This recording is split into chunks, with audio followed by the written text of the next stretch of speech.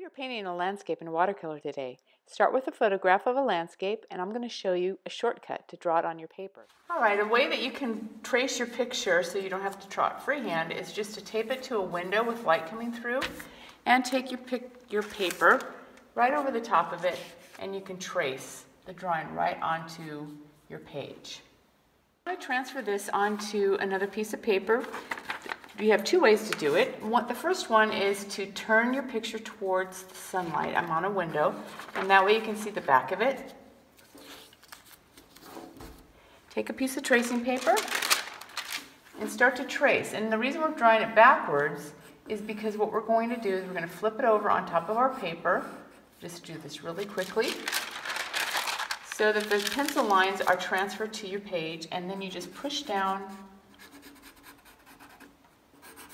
over those lines with another pencil, and it transfers the information for you. What I'm using today is my paint brushes and some paint, depending on what kind of paint you have. Watercolor paint comes in many different shapes and sizes. I have tubes that I'm going to use today, or you can use a watercolor set, a palette, or if you don't have a palette, you can use a styrofoam or paper plate, which will work perfectly. Paper towels, 2 containers of water, one for clean water and one to wash your brushes, and an extra piece of paper that you can test your paint on before you put it onto your artwork.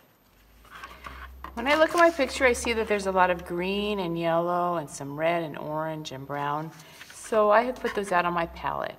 If you have a set that has them arranged already, you can see that most of those colors are available in the set that you have. I'm going to start with the big areas of color that I see in my picture. I see a lot of green and some yellow. And down here I see a lot of red, but I think I'm going to stay with the green and the yellow first. And I'm just going to put some water with my paint and work at a pretty large brush because the areas that I see are a big area. So I might want to use a brush that's about this size. My picture is not too large, so I don't need a really large brush. But I'm going to start by looking at this and trying to figure out what colors do I see. Now I notice that this is a brown color, but it's a very light brown color. So I don't want to draw this too dark. So what I think I will do is just put a little bit of brown and see if that brown matches. I can see that it's a little bit darker than my tree. So maybe what I want to do is to wash out my brush and put a little yellow with that brown. That might brighten it up a little bit. And now I see it's a little lighter brown. So I want to start with my lighter colors and add my darker colors as I go. I'm going to just lay this in through here. This is not the color it will stay, but for now this will be a nice color to lay down underneath, so that later on when I add more color to it, this will be the lightest color that I leave, and I won't have a lot of white showing. Now if I look at this picture, the lightest colors that I see are just up in here. So I'm going to leave those alone for now and just leave a white area that I can go back in. And you can test your color. If you're not sure, I have a little extra on my page, so I can test it right here, or I can test it on my extra piece of paper.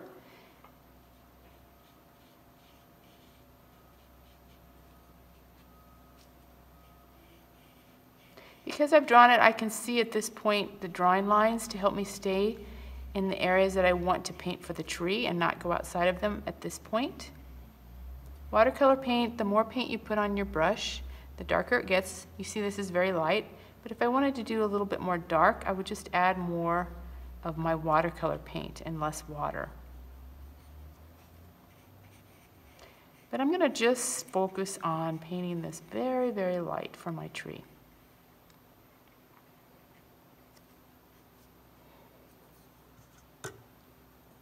Next, I see there's a lot of yellow in here, so I'm going to dip my brush and see if that yellow works. When I compare it to my picture, it's a little bit too yellow if I look at the two.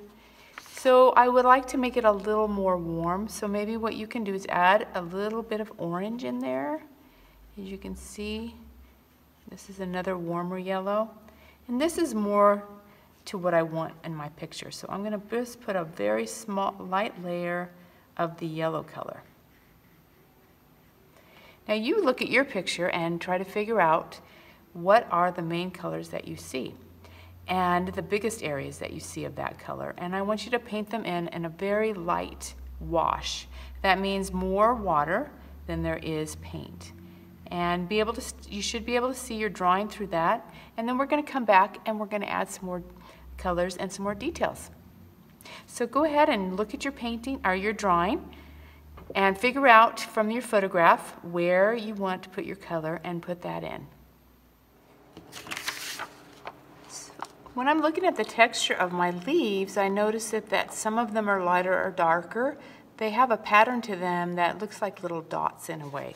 So when I'm painting the area that I'm going to put my leaves in, I try to start to think about that, and maybe in some of my areas of painting I might want to put a little bit darker paint and a lighter paint, but I still want to cover this section with all of the yellow that I see in my photograph. This part of the drawing and painting process you're going to do, and then you'll also add more colors over the top of it. Now it just depends on what you're painting.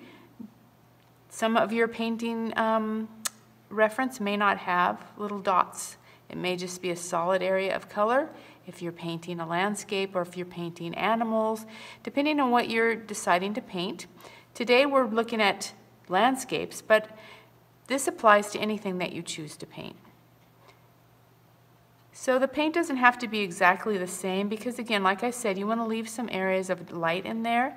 In this case, because I want to add some background to these yellow leaves.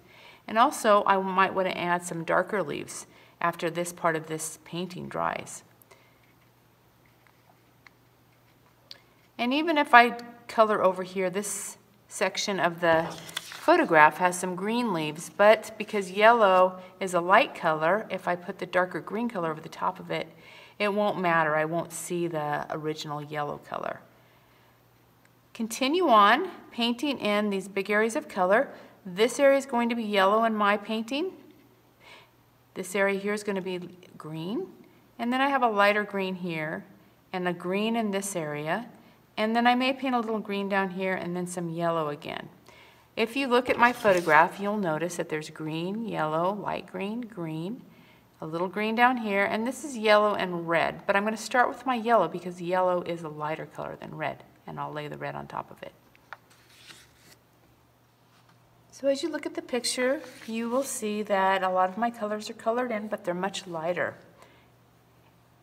I'm going to just color this last area in. And you notice that there's a lot of red and yellow there, but I still see green as well. So I'm going to make a really light yellow-green and just lay that down. And I'm just using the edge of my brush to draw a line here. As you're painting, if you want to put a little water on your paper and then put your paint, it also moves around. I'll put a little darker so you can see. Gives you a nice texture, and it helps the paint to move. Whenever you're working with watercolor and you want the paint to move, you just add a little bit of water. I'm making this really light. All the colors are very light because I'm going to have this as an undercut color or underpainting that I can add more detail to. So I have my greens, I have a little bit of my oranges that I put here. I can continue to add with a smaller brush. As you can see, I'm working with my green, a little bit of my yellow, and I'll add some more green leaves right up in this area here, a little darker. So they're easy to see against the yellow backdrop.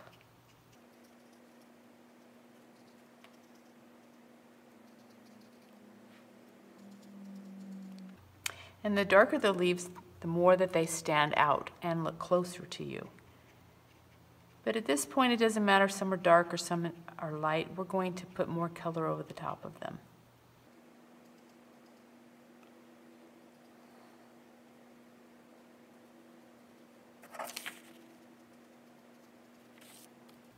When your paper is still wet and you put water over the top of it, it blends together with the other colors that are there or the waters that are there. But as your paper dries, you'll see that the paint tends to just stay where you put it. So right now we're working with paint that is in large areas. It also doesn't need to be very precise, so you can use quite a bit of water. The less water that you use, the more the paint stays put when you put it down.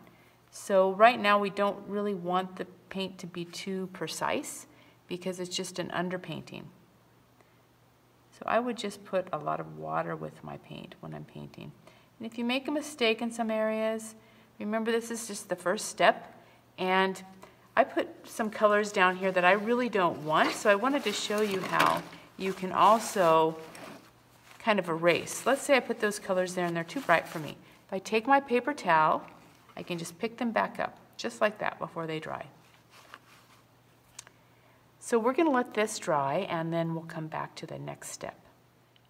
I've painted in my base colors and let them dry. Now I'm going to start to add the detail to this painting. I would like to start on this side because I don't want to put my hand in wet paint. So I'll start by coloring these areas in with more detail, and then I will work my way over. I'm going to start with the trunk of the tree because I think that's a nice area for you to see me adding details to get an idea. Now I have brown here, but you can make brown by adding blue. Put some blue down here for you. And adding orange. So sometimes orange and blue will make a nice brown color. So if you don't have brown, you'll notice that this makes a nice brown color that you can use as well. That's just orange and blue.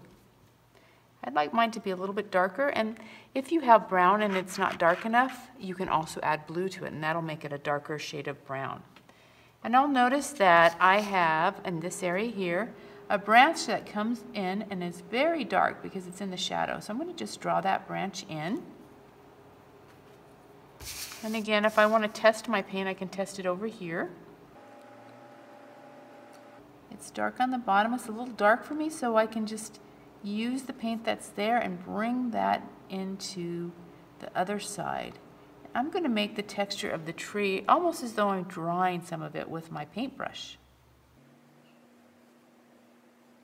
Now you can do the same thing with grass, or you can draw, if you're doing flowers, you can do some of the small petals. If you want to draw in some textures on the different things that you're painting from, just look and see if there's a place that you can use this technique. You put a little paint on the tip of your brush, you don't put any more water so that the paint stays where you put it, and you almost use the technique of drawing to draw in the details, like the texture of this tree.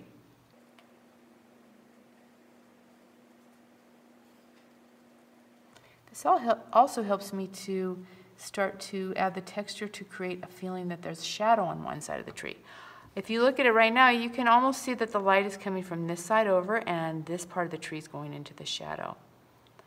So what I'd like you to do is find an area in your own painting and see if you can use this technique to add some more detail into it.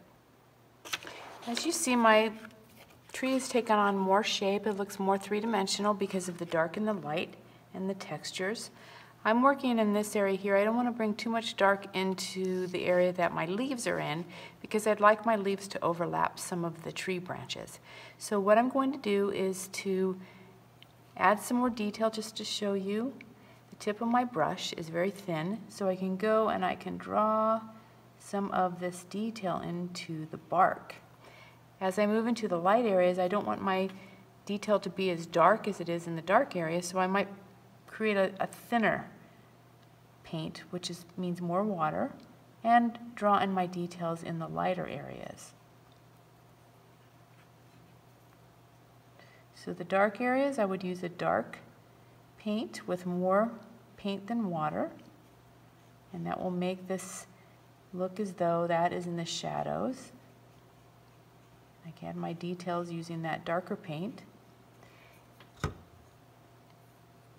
In the more light areas, I'll use a paint that has a lighter shade to it and just paint the details very lightly so that my tree has both light and dark areas. I've added details in the tree, so now I'm going to go over how to do leaves, and that way you can have that texture to play with as well. You notice that my leaves are different colors of yellow and orange and red, and in the background they're green. Now I've painted in the green, and it's very soft because as things move away from the foreground to the background, there's not as much detail in them. So what I would do first is continue to fill in some of these green areas with just a little bit of contrast. As you can probably see, there's a little bit of contrast in through here, but not so much that it starts to come forward more than the front leaves that I'm going to do. So I'm just going to take a little bit of my green and start to lay in and fill in these areas that I see that have the white paper showing. And I'll just put a little green and some yellow in there and have the different colors and different textures fill in that background. It's not very intense or saturated color. It's more softened, what we're used to seeing when we're watercolor painting. And that helps to create this feeling of depth because as things move away from you, you see less detail. Now I painted my tree and I have some branches. I didn't paint all of them because I want some of my leaves to go over the top of the branches. So I left some areas just open. And then after I'm done painting in all my leaves, I can go back and add some more branches if I want to. But at this point, I don't want to put too many in there because it will mean that I can't add leaves overlapping the branches.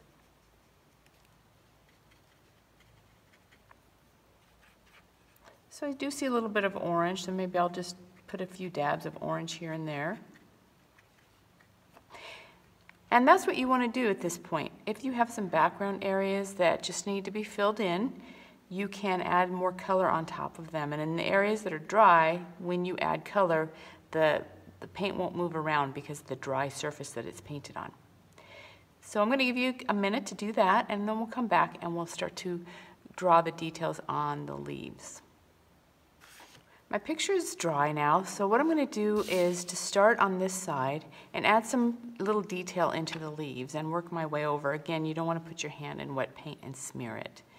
And I've left areas kind of open for the leaves so that they overlap the branches. So I'm going to start there first, and you can use the technique that we talked about with making texture in the tree to draw in some of the details of your leaves.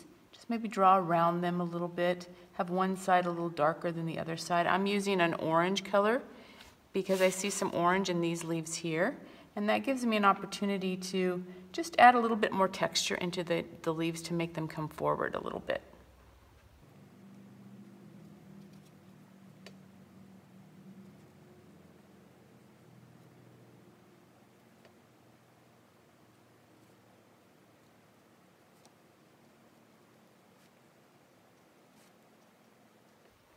And once I have that orange in, then I can come back if I would like to add some yellow and mix that orange in with the yellow and make it not such a strong line.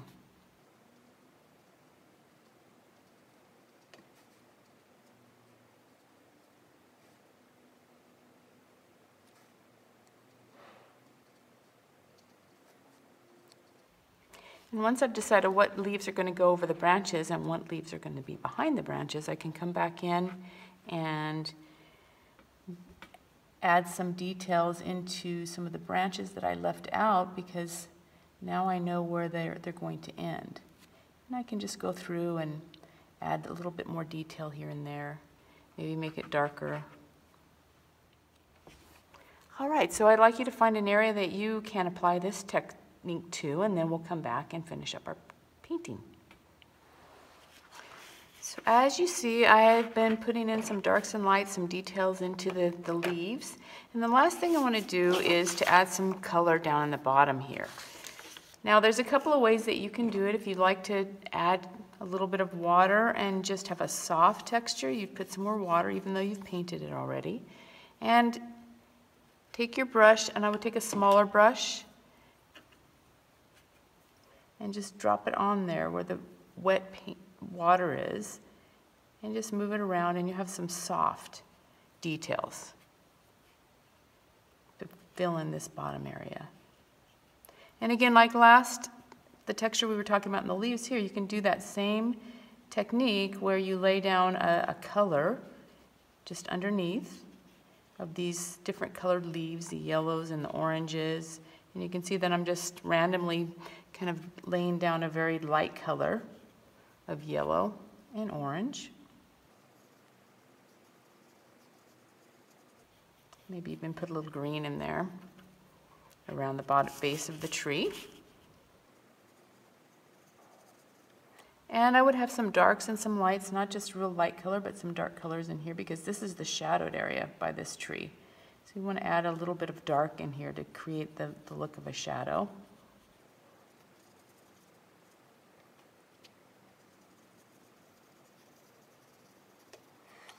And again, after that dries, you can come in with some brighter colors, some more pure colors and less water, and start to just put in individual leaves.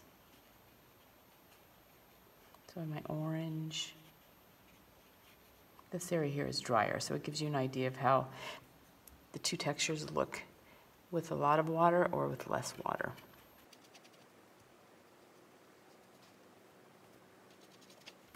And I see a little bit of red in this leaf pattern here, so maybe come in with some red. And I'm just altering the colors that I'm using so we have a mixture of those colors in the bottom part of this painting.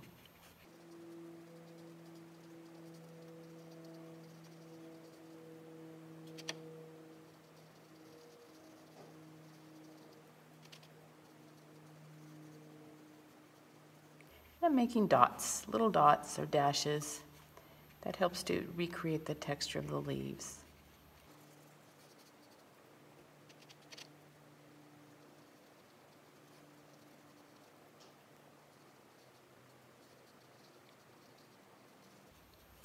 All right, so we've used the techniques of laying water on top of our page and adding color on top of it to get a smooth, kind of softened look. We've used the technique of going back in with our brush that's really small, with the paint being a little bit drier and being able to draw more detail.